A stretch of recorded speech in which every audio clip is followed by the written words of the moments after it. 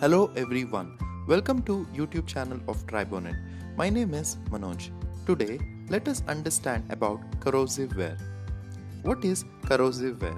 Corrosive wear is the material degradation wherein both wear and corrosion wear mechanisms are present.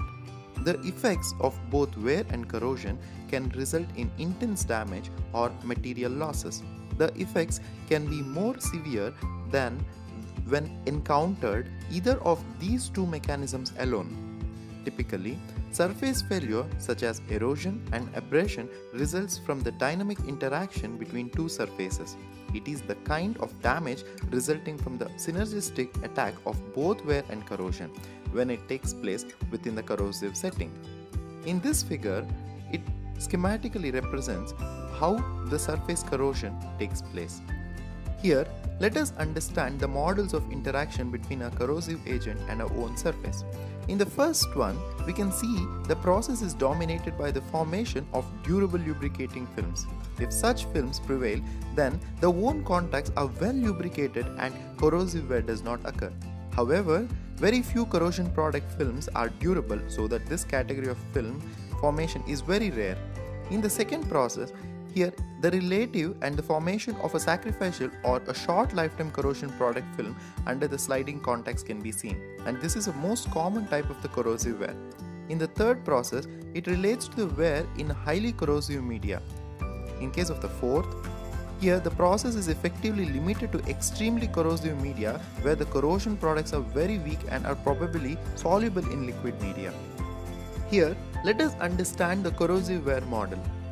The model implies that a smooth wound surface together with corrosion products as a wear debris are produced during the wear process, which is well confirmed in practice. Here in the figure, it suggests that the static corrosion data could be applied to find the wear rate, which would obviously be extremely useful. Unfortunately, frictional temperature rises and mechanical activation during the process of tribocorrosion prevent this.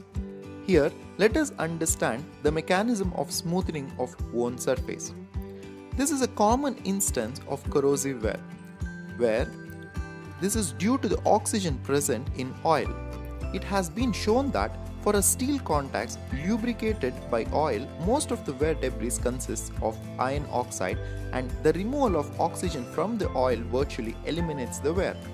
When oxygen is present, the wound surfaces become smooth with no pits, which indicates wear by periodic removal of a sacrificial film. This leads to the oxidative wear. In this figure, the mechanism of smoothing of the wound surface by the mild corrosive wear resulting from atmospheric oxygen dissolved in the lubricating oil is shown. Now, let us understand the synergism between corrosive and abrasive wear. The model is based on cyclic film formation and removal by corrosive and abrasive action respectively.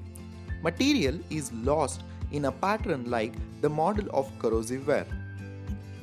This mechanism of wear prevails when the rate of mechanical abrasion under dry conditions is less than the corrosion rate without abrasive wear. When mechanical abrasion is more intense, corrosive effects become insignificant. Resistance of the materials under corrosion abrasion depends on their resistance to corrosion. Here, in this figure, we can see how the initial rapid corrosion takes place after the formation of passivating film and then loss of the film, then this cycle repeats. These are the references for the information provided in this video. Thank you for watching this video. And to get more information and updates regarding the topics related to tribology, do follow us on our social media pages on Instagram, Facebook, LinkedIn, and do not forget to subscribe to our YouTube channel Tribonet. Also visit to our website on www.tribonet.org.